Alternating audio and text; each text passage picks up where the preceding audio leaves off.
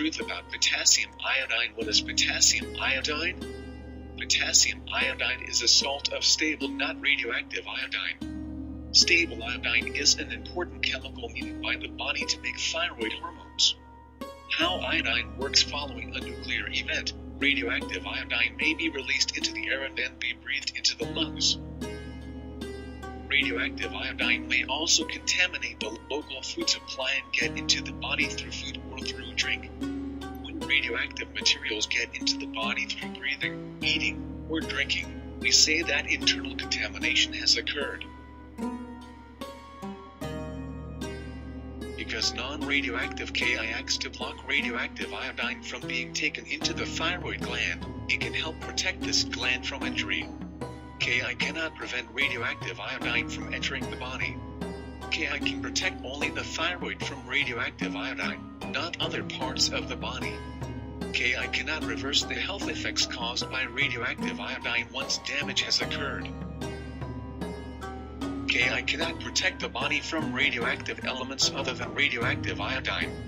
You should not use table salt as a substitute for Ki. Ki may not give a person 100% protection against radioactive iodine. When should I take Ki? After a nuclear event, local emergency management officials will tell the public if Ki or other protective actions are needed.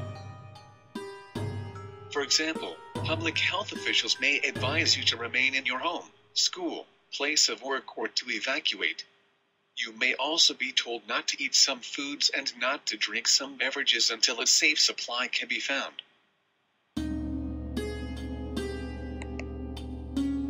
How much Ki should I take? According to the FDA, the following doses are appropriate to take after internal contamination with radioactive iodine. Adults and women who are breastfeeding should take 130 mg. Children between 3 and 18 years of age should take 65 mg. Children who are adult size greater than or equal to 150 pounds should take the full adult dose, regardless of their age. Infants and children between 1 month and 3 years of age should take 32 mg. Newborns from birth to 1 month of age should be given 16 mg. How often should I take Ki? A single dose of Ki protects the thyroid gland for 24 hours. Public health officials may tell you to take 1 dose of Ki every 24 hours for a few days. You should do this only on the advice of emergency management officials, public health officials, or your doctor.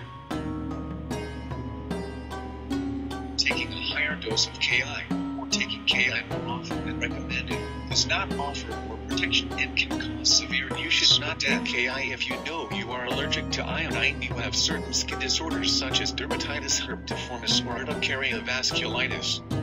In all cases, talk to your doctor if you are not sure whether to take Ki.